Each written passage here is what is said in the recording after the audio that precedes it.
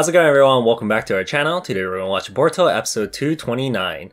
Last episode, Kawaki went on a mission with Chocho and Shikadai.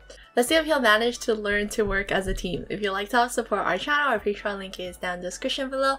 You'll get a few weeks ahead of the YouTube uploads, and you'll get our full uncut reactions to the Boruto series. If you're interested in those, make sure to check it out.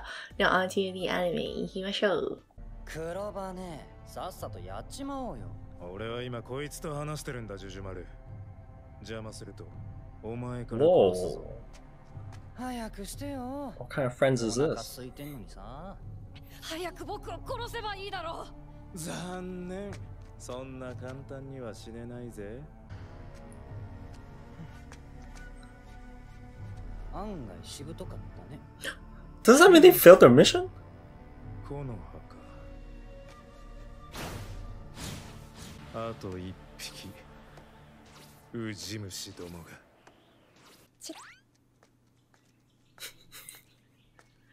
カワキってやっぱり超イケメン。てめえガン垂れてんじゃねえ。照れ隠しツンツンしちゃって。ちょっとちゃんと護衛してよね。ああ、分かってるって。一時は荒れた小国だったが、一人の大名が政治も経済も全て取り仕切るようになって平和な国になったと聞いてる。って聞いてんのか？ああ、文句あんのか。うわ、開き直った。僕は君たちに忍びの自覚があるのか心配してるんだ。俺はまだ忍びじゃねえ。Why would you say that? You're on a mission. 意味わかんないよ。まあ、見習いみてえなもんだ。Then why is he using it on the art? ちゃんと依頼をこなせば文句ねえだろ。大丈夫かな。うるせえガキだな、おい。I mean, the way he is acting is not gonna make them like wanna be more helpful towards him. 古い壺だよ。おばあちゃんに買ってこいって頼まれたんだ。高え美術品は買うくせに服は買わねえのか。Whoa, whoa, whoa. That's true. His fit is look the worst out of everybody there. It's true, but yeah. うまくやってくれるといいが、忍びには忍びのルールがある。今入った情報です。隣国の森で少年の死体が特殊な忍術で殺されていたため、忍びによる事件と推測されます。最近同じような事件が他国でも起こってた。家畜警備ってなんで俺たちがこんな任務やんなきゃなんねえんだよ。Their mission is worse than Kawaki. たちがやるはずだったけど、もう少し上のランクの任務にしようってことになったらしいよ。だからって俺たちがなんで D ランク任務なんだよ。I wonder if they switch places. あいつ帰ってきたら文句言ってやるからな。でもたまにこういうのも楽しいよね。全然楽しくねえってもさ。こっちでいいの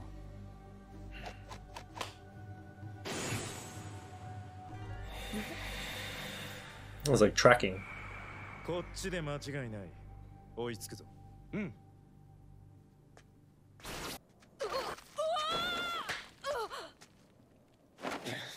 ボケっとしてんじゃねえ。その木箱私が持とうか？いいんだ。これは大事なものだから。He acting so sus, man. More important than his life? そんな高価な壺なの？ I bet it's not even a vase. I feel like it's like back then when the guy lied about the severity of the mission because they can't afford it. The bridge builder, right? Yeah. お昼は？持ってるわけねえだろ。寝坊したんだぞ。可愛いと思っちゃうあちしなんなの？ママの作ったおにぎり最高なんだ。お前。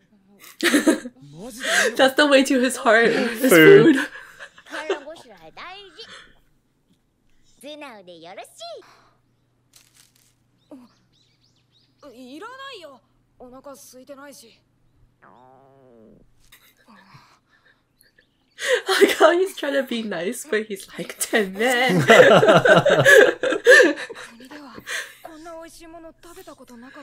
Why use all the money on this vase? I feel like it's something else.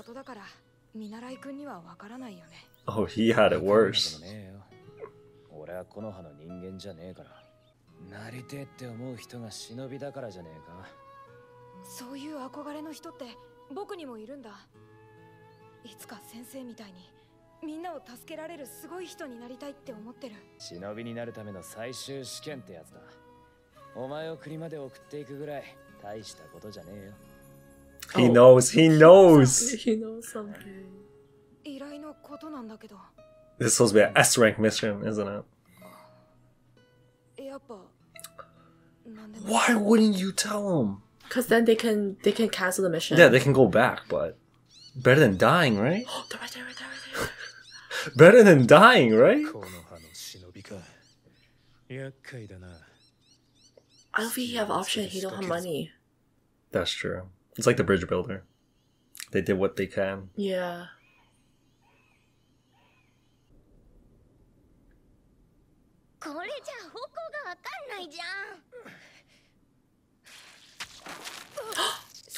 They stole it. Just like that? これで最後だ。こいつはいただくぜ。なお殺したのか。当たり前だ。くそ、それは渡さない。 The blood? 秘術受血結界。この結界からは誰も出られやしないよ。あいつらの始末はお前に任せた。ジュジュマル。 Did they even do anything? Support him. Maybe something's wrong with it? He's poisoned. Oh my god. He can control them. What the hell? That's so scary. What the fuck? He had to talk to them. 俺の血を浴びた者は俺の意のままに操れる。ふざけやがって。再生した。言っただろ。この中からは誰も出られやしないって。くそ。ジュジュマルの結界から無事に出られた奴はいない。あとはこれを主人に届けるだけだ。 Employer. だんまりかよ。マッチ、任せといて。てめえ。He doesn't know.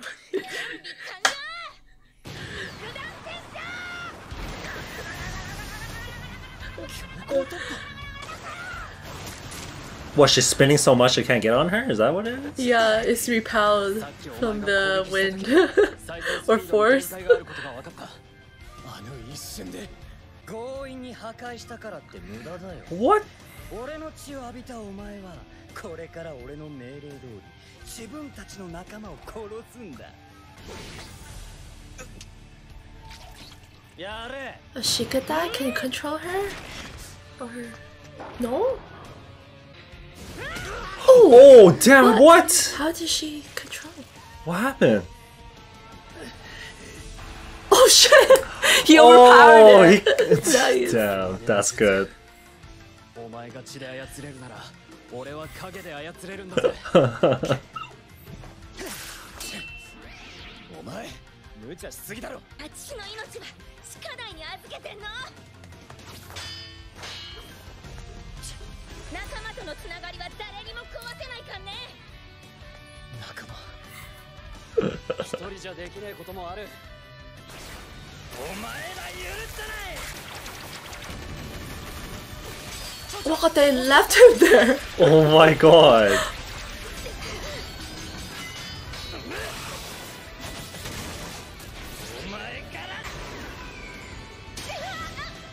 Oh shit.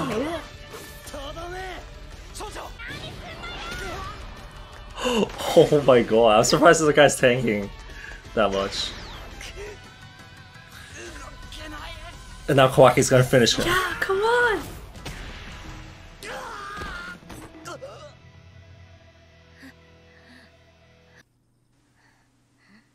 Whoa, he can heal? Damn, what? お前忍びだったのか。忍びと言っても簡単な医療忍術が使えるだけなんだ。襲ってきた奴らも忍びだった。大以上に傷が深い。僕のせいでごめん。てめえ、さっさと話せ。その風土病に大勢の人が苦しめられているんだ。なのに大名が高い値段で治療薬を独占販売していて、庶民には手が出ない。僕の先生は大名に仕える医療忍者で、その治療薬の開発者だった。大名のやり方が許せず、もっと安くて効果のある治療薬の開発を始めたんだ。あと少しで開発成功という時、大名の隠密に開発がバレてしまった。Oh shit. 国のためとはいえ、これは過酷な旅だ。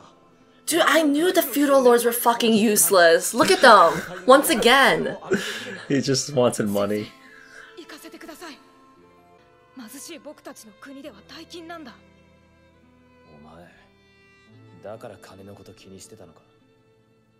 その後、先生は身を隠すために地下に潜伏して患者の治療を続けている。もっと効果の高い治療薬の開発に成功した。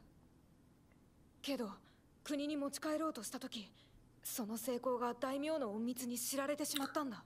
Are they employed 大 by 名はすぐに the 僕たち feudal の lord? 抹殺を下し、忍びを送り込んだ。 Wow. それがさっき襲ってきた暗殺兄弟の黒羽とジュジュマルだ。なんでお前たちまで殺すんだよ。治療薬ができると金儲けにならないんだよ。病人が減るからね。大名たちは僕たちの薬を自分のためだけに独占しようとしてるんだ。ひでえな。僕たちは帰国途中で黒羽たちに襲われ、この葉に護衛を依頼したんだ。僕の仲間は全員殺されてしまった。どうしても国の人たちに届けたいんだ。 Is no one gonna keep these fucking feudal lords in check? Who? That's what I'm saying. Who's gonna keep him in check? They're not even strong. That's the part that makes me mad. I think that feudal lord is only for that little land though. けど町長がこの傷じゃ動けねえ。 Where's like the UN of the Narutoverse, man? The Kages. でも国のみんなを救いたい。僕がやらなきゃダメなんだ。どのこと言ったらもっと高額の依頼料になると思ったから、そんなお金持ってなくて。お願い。分かったよ。俺は行くぜ。カワキ。ダメだ。隊長として単独行動は許可できない。俺は行くっつってんだろ。これは命令だ。危ねえからってほっとくのか。俺は一人でもやるぜ。どけよ。お前の気持ちはわかる。けど行かせるわけにはいかねえ。お前また影で縛ろってか。お前ら里に帰れ。俺は俺のやり方でやる。ごめんなさい。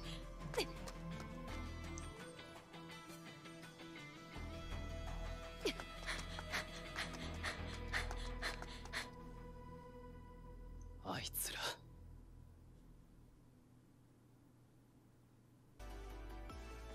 Wow. Kawaki actually gonna go help him. Maybe he feel bad because the guy was talking about His past. And his stuff. past and stuff. He probably can imagine what the village is like, right? Given that he grew up in like a small village as well. He can probably relate with that more than being in the Leaf. Yeah, right? Yeah. Before he was kidnapped, he was still like in bad conditions in his village. Yeah. Dude, fuck the feudal lords. So I'm gonna say this now. Do you remember back in Shippuden, we had like this whole discussion where it was like, what the fuck is even the point of them? Like, they own the land, but that's like it, right? It's that's like, pretty much it, yeah. If the people rebel against them, they cannot do anything because they're weak. Like, they rely on basically the shinobi to protect them, right? And it's considering that this feudal lord is probably not even one of the ones from the big nations. Yeah. What the fuck's he gonna do? Like, he's probably weak. He doesn't have like a military or a bunch of shinobi at hand. But I think it's that the people who would have to fight them would be the other lands. AKA the other feudal lords or the other Kages. Yeah. So it needs to be brought to their attention, which... They don't know. They're basically going to war then, aren't they? They'll have to go to war.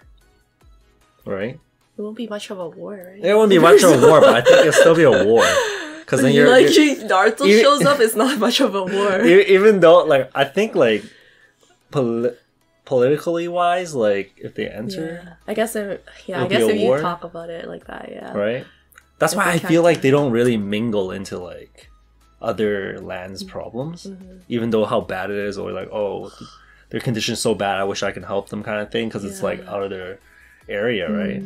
Because then that means that they would essentially be taking over they'll that be invading village and land, and then they would have to be the ones to take control of it afterwards, right? And be responsible for it after. So even though the person who's in power is evil, there's like a whole political side to everything. Yeah, basically, that's true.